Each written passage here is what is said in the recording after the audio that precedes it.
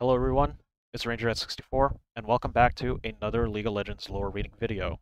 Today, we'll be finishing off Viktor's lore by reading his color story. House on Emberflit Alley by Rayla Heide. Viktor's third arm emitted a thin ray of light that welded metal into his left arm with steady precision. The smell of burning flesh no longer bothered him, nor did the sight of his left wrists splayed open, veins and sinew muscle fused with mechanical augments. He did not wince. Instead, he felt a sense of achievement gazing at the seamless blend of synthetic and organic materials. The sound of children shouting gave Viktor pause. Rarely did anyone venture down the fog-bound confines of Emberflit Alley. He had chosen this location for that very reason. He preferred not to be interrupted. Keeping his left arm immobile, Viktor adjusted a silver dial on his iridoscope.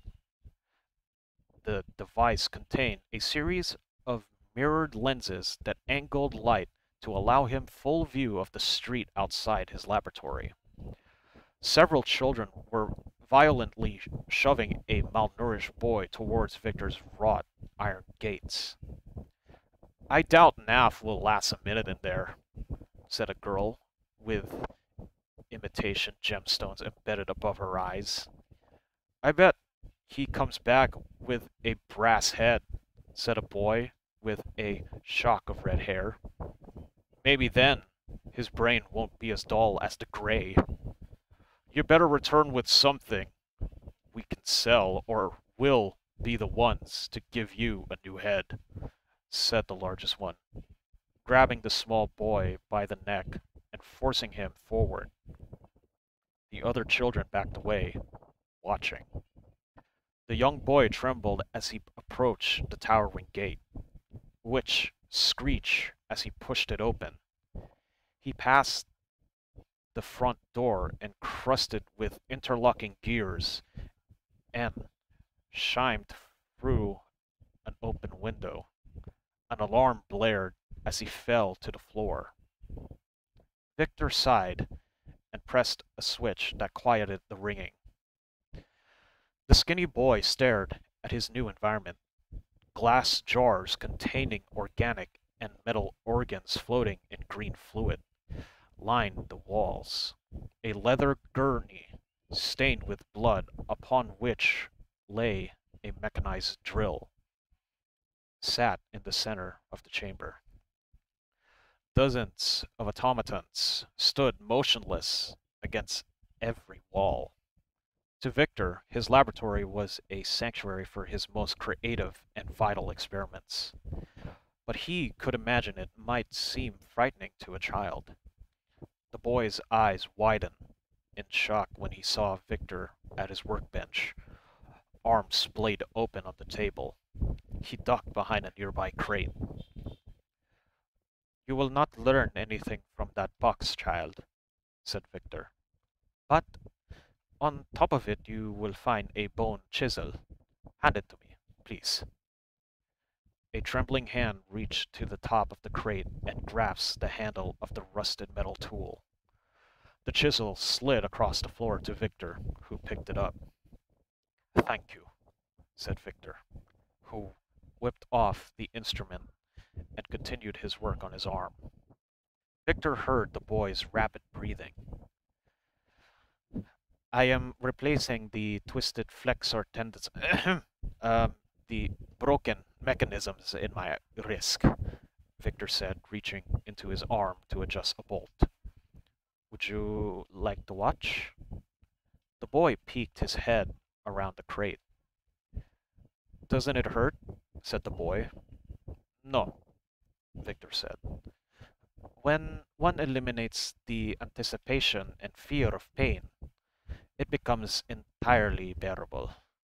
"Oh, it also helps that my arm is almost completely mechanized. See for yourself." The boy stepped away from the crate and sat across from Victor without a word, eyes fixed on his arm. Victor resumed, welding a new bolt drive onto the tendons beneath his skin. When he had finished, he sealed the flaps of his dermis onto his arm. He drew the beam of light across the seam, cauterizing his flesh and fusing the incision. "Why did you do that?" the boy asked. "Didn't your arm work fine as it was?" "Do you know what humanity's greatest weakness is, boy?" "No," said the boy. "Humans constantly ignore the endless infinity of possibilities in favor of maintaining the status quo." The Victor gave the quote. The boy gave him a blank stare.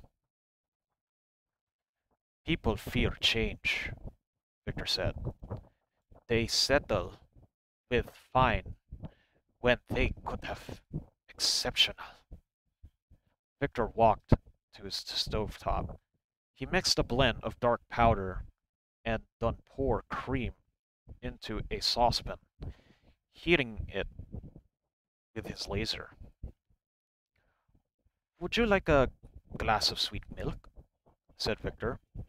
"A weakness of mine, but I have always enjoyed the anise flavor."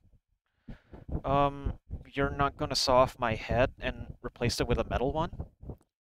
"Ah, is that what they think of me now?" Victor asked. "Pretty much," said the boy. "I heard one kid had theirs replaced just because they had a cough." "Did you get this information directly?" said Victor. "No, it was my neighbor Burma's cousin or uncle or something like that." "Ah, well, in that case, would would replacing someone's head even get rid of a cough?" asked the boy. "Now, you are asking the right questions," said Victor. "No, I imagine it would not be much of an upgrade. Coughing stems from the lungs, you see. And to your earlier point, I am not going to saw off your head and replace it with a metal one. Unless, of course, you want that and ask for it." "No thanks," said the boy. Victor poured the thick liquid into two mugs and passed one to the boy, who stared longingly into the hot drink. Victor poured it himself. "It is not drugged," said Victor, and took a sip from his own mug. The Victor gulped down the sweet milk. "Are the others still watching?" said the boy through the stained teeth. Victor glanced through his iridoscope. The three children were still waiting by the front entrance. "Indeed they are. Do you wish to give him a scare?" Victor said. The boy's eyes lit up and nodded. Victor handed him a cynophone and said, "Scream as loud as you can to this." The boy gave an exaggerated, blood-curdling shriek into the sonophone. It echoed along Emberflit Alley, and the other children jumped in terror, quickly scattering to hide. The boy looked at Victor and grinned. "I find that fear is more often than not a limiting emotion," said Victor. "Tell me. Tell me something that scares you, for example." The Camberons. The Camberons are feared because they project an air of dominance and often the threat of violence. If no one feared them, people would stand up to them. And then, where would their power go? Away. Exactly. Think of how many Camberons exist compared to how many people live in Zon. Fear is used by the powerful few to control the weak because they understand how fear works. If If someone can manipulate your emotions, they can control you. I guess that makes sense, but I'm still afraid of them, said the boy. Of course you are.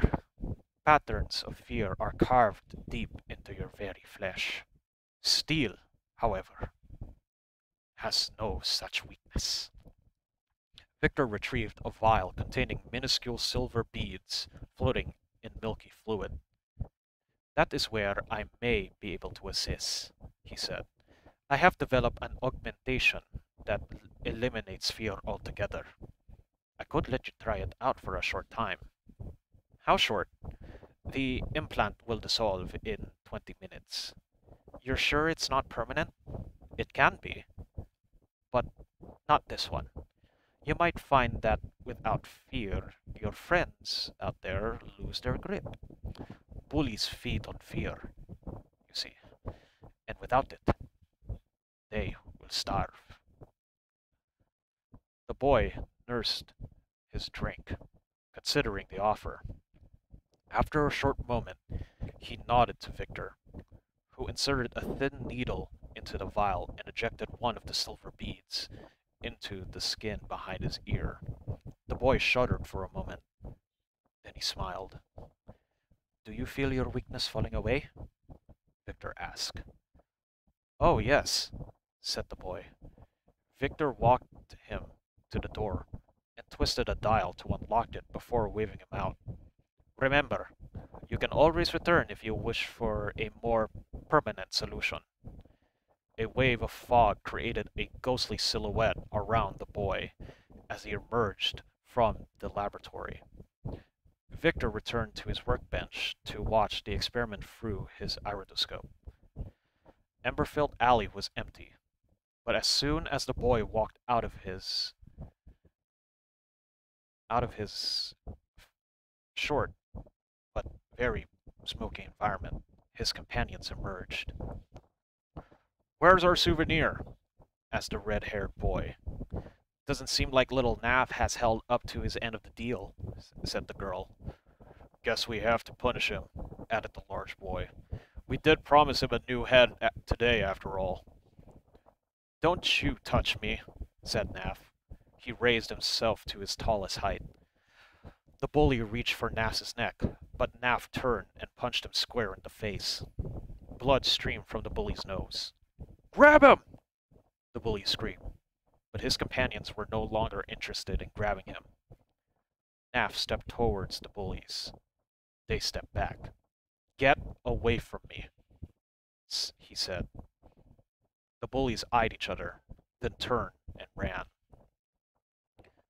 Victor closed his iridoscope and returned to his work. He stretched the fingers of his newly repaired arm and tapped them on his desk in pure satisfaction.